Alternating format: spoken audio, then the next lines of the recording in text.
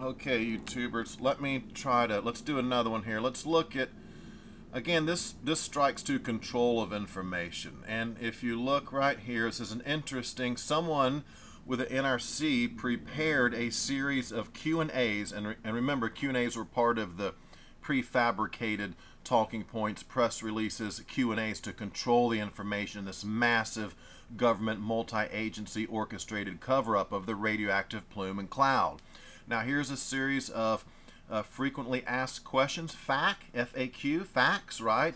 And is in the form of questions and answers that someone has put together regarding the Price-Anderson Act, of which I was not familiar with. But it is a federal law where they have this fund, and these insurance companies or the nuclear power plants have to get insurance to some degree. And so it says there's a pool of money, contains about $12.6 billion in the event there's a nuclear disaster. Beyond that, Congress would have to fund any further damages as a result of a nuclear power plant accident. Now that, let me go back real quick. Let me just back up 1 second. If you look here, it's kind of extensive actually. I learned a lot from it. Even though it was a Q&A format, undoubtedly there's something they're not revealing here. But if you look, it's fairly thorough as far as the subject, the Q&As. It's got 10 different Q&As, questions and answers. They try to control the question, they try to control the answer. But now here's the interesting thing. Right next to this in these documents, let me read you this chain of emails from Burnell Scott to L.A. Brenner, a number of others, David McIntyre, some of these big players in the cover-up. And he says, these are good to go, folks. And this is subject, Price-Anderson QA ready for use. So in regard to the Q&As we just looked at, Scott Burnell saying, good to go, these are good to go. Okay, next response from Elizabeth Hayden. RE, Price-Anderson QA, ready for use. Are these appropriate for the web? She asks. His response, Scott Burnell, I don't see why not. Her response, or Holly Harrington chimes in and says, I think we should discuss first before opening this can of worms. I'm not seeing/hearing a lot of questions about this, and if we post it, we may create an issue where one does not currently exist. Elizabeth Hayden chimes back and says, agree. I'm not sure why these questions came up anyway. Holly Harrington, I don't remember where the request came from, but at least we have something should we need it down the road. Okay, and that's the end of that little back and forth right there. But clearly you can see they're not forthcoming with information. If we don't ask, they don't want to respond. They don't want to promote. They don't want to extend the information. You have to ask for it. Then when you do, you're going to get a Q&A, which they're controlling the information there very tightly. You're not going to get a forthright, frank response from these people. It's like, again, it's like pulling teeth. And this just strikes to the fact that nuclear power is not a safe form of energy production, period, end of story. In fact, they don't want to have this discussion about insurance and damages resulting from a nuclear power plant accident. They didn't want to open that can of worms. You know what I'm saying? So, wow, it just really, their own words speak for themselves, does it not? Okay, Hatrick Penny, I thought you might find that one interesting, that the Q&As about the Price-Anderson Act. I'll give you a link to this PDF file so you can read these series of Q&As on the Price-Anderson Act. And it's something I've really got to dig into a little more about the insurance and what have you in regards to just how much is $12.6 billion going to cover. If you look at Fukushima, $12.6 billion could be just a drop in the bucket, right? Something to think about. Okay, Hatrick Penry, thanks for joining me. Over and out.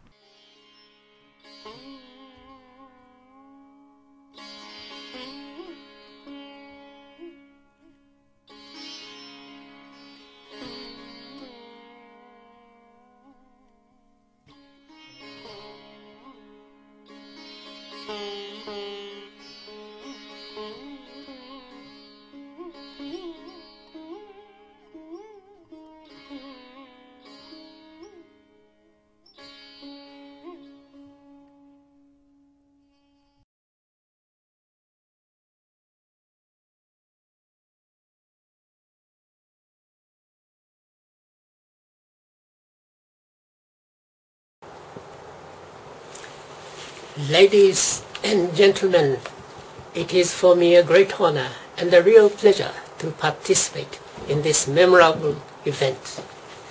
In 1956, the Cold War was at its height. Nuclear war was menacing mankind. and my predecessor alleged that the world was on the verge of total destruction. Today, the consequences of Fukushima threaten the world. Unit 4 contains 10 times more cesium-137 than Chernobyl. A strong earthquake could mean collapse. The Japanese people realized from experience that nuclear energy generates unacceptable calamities. The collapse of Unit 4 could be one. Japan must assume the historic role of promoting denuclearization, both civilian and military. Ignoring the conditions of the Fukushima, nuclear reactors continue to be promoted at home and abroad. Fukushima must not be forgotten. In the name of the victims and 170,000 refugees, I call for a total ban of nuclear energy. The world must realize that any radioactive contamination creates immense and permanent harm for mankind and the earth. 3 Mile Island, Chernobyl, and Fukushima are no less dreadful than atomic bombs. Nuclear reactors are potential super bombs. No single weapon can compete with the potential damage that can be caused by Fukushima Unit 4 or reprocessing plants. The Fukushima accident could have been more catastrophic for Japan and the world. The still present danger of a collapse of Unit 4 after an intensity 7 earthquake must be broadcast the world over. Sound judgment would not have permitted construction of 54 nuclear reactors in a Japan menaced by frequent earthquakes and tsunamis. Only the lack of ethics and responsibility made it possible. Money and the corruption of power plant management sow the seeds of catastrophe. This is not limited to Japan. The same technology that produces nuclear energy produces nuclear weapons. The proliferation of nuclear power plants leads to the proliferation of nuclear weapons, as we are seeing today in North Korea and Iran. There is no way to ensure the safety of future generations except to eliminate the use of nuclear fission technology across the planet. The lack of ethics and responsibility is highlighted by the absence of a solution for nuclear waste that threatens future generations. The Japanese nuclear village or nuclear dictatorship envisions the restarting and export of nuclear reactors, thus regaining the offensive for the Japanese nuclear industry. This is immoral. It shows no sense of international or intergenerational responsibility. Alas, I fear it will last. Japan should warn the world of the consequences of not heading towards denuclearization. 8 years ago, I predicted that Japanese electric companies would decide Japan's fate. 2 years ago, at the World Congress of International Physicians for the Prevention of Nuclear War in Basel, I pleaded for mobilizing human wisdom to avert the ultimate catastrophe a nuclear calamity could produce. Sadly, these warnings did not deter my fears. Considering the worldwide consequences of a nuclear accident, countries not possessing nuclear reactors should urge denuclearization, be it military or civilian. Countries already opting for nuclear energy should do so as well. Originally, Japan had a maternal culture characterized by harmony and solidarity. After the Meiji Restoration was introduced to Japan, a paternal culture characterized by competition and confrontation in military form. History shows that paternal cultures end in catastrophe. Fukushima is the result of the supremacy of economy, another form of paternal culture introduced after World War II. The maternal culture of harmony is the remedy for the paternal culture of power. Nuclear accidents cause limitless consequences unacceptable to human society. Fukushima is a reminder that the possibilities of such a disaster should be completely zero. The great principle of a world without nuclear weapons and reactors should not be forgotten. The transition to maternal civilization is a prerequisite for this vision. Today, mankind faces a crisis of civilization. The true cause is lack of ethics. Fundamental ethics would prohibit the abuse and exhaustion of natural resources, leaving permanently poisonous waste and enormous debts in its wake. Global ethics requires maternal culture, respecting the environment and interests of future generations. 3 transitions are necessary. Turn selfishness to solidarity, greed to contentment, and materialism to spiritualism.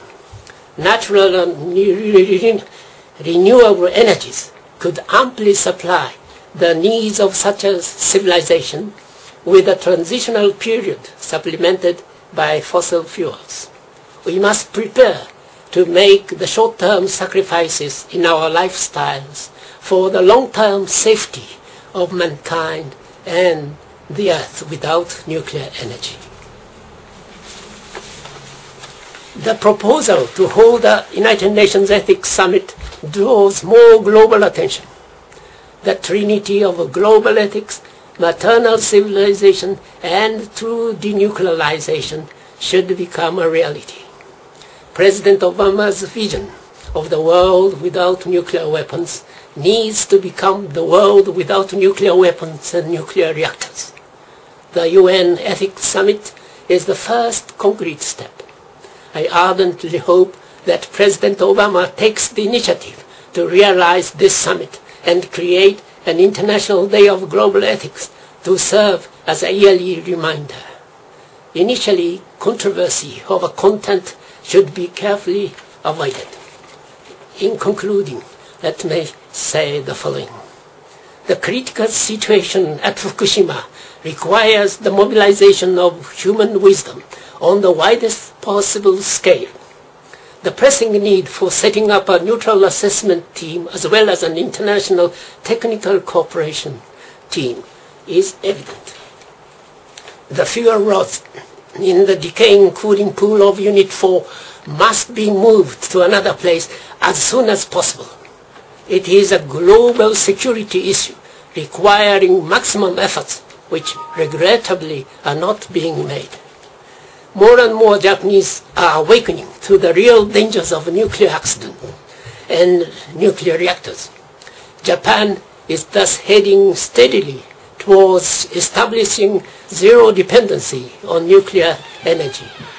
The will of heaven and earth is my translation of Providence as philosophy, protecting mankind and the earth. It will help achieve true denuclearization, civil and military, in due course. The rage of those who lost all will continue to enliven anti-nuclear movements in Japan and eventually abroad. Japan must now contribute to the realization of true denuclearization. Then the victims of Hiroshima, Nagasaki, and Fukushima will not have suffered in vain. Thank you. We need to get subscribed and get this unity stronger and beat YouTube at their own game. Okay, that's what this is about. Like I say, go to the remix button, hit the remix button.